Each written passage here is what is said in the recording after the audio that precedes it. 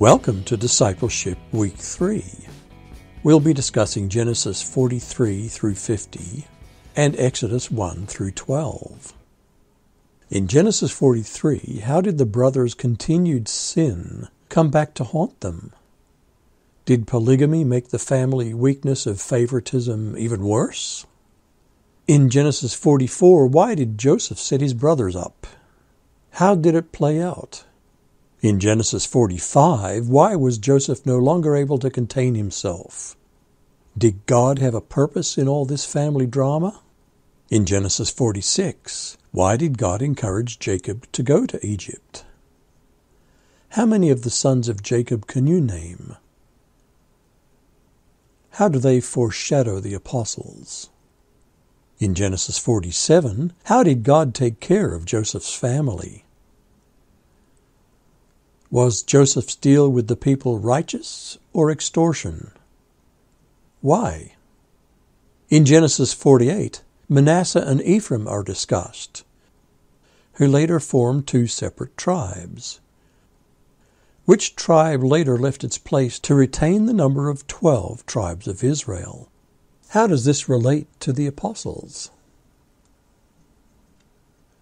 In Genesis 49, was Joseph blessing his sons mean-spirited or right and just? Why? Which tribe did Judah become? In Genesis 50, why was Joseph's forgiveness of his brothers so important? Congratulations, you've finished Genesis. In Exodus 1, how did the circumstances for the Israelites change after Joseph's death? What caused the political situation to change? What atrocity did Pharaoh plan? In Exodus 2, how was Moses born? What crime did he commit that caused him to flee the country? How old was Moses when he fled? In Exodus 3, why was the experience with the burning bush so significant? How old was Moses when God appointed him to lead Israel? Is there a significance to his preparation by being a shepherd for 40 years? In Exodus 4, was Moses almost too humble? Why was God angry with him?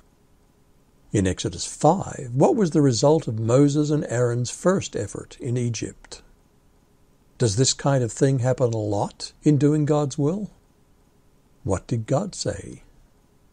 In Exodus 6, how was Moses received by the Israelites? Why would God insist upon sending a man with faltering lips? In Exodus 7, why would God perform a miracle that the magicians also performed? What's the significance of the plague of blood? In Exodus 8, what's the significance of the plagues of frogs, gnats, and flies? In Exodus 9, what's the significance of the plagues of cattle sickness, boils, and hail? In Exodus 10, what's the significance of the plagues of locusts and darkness?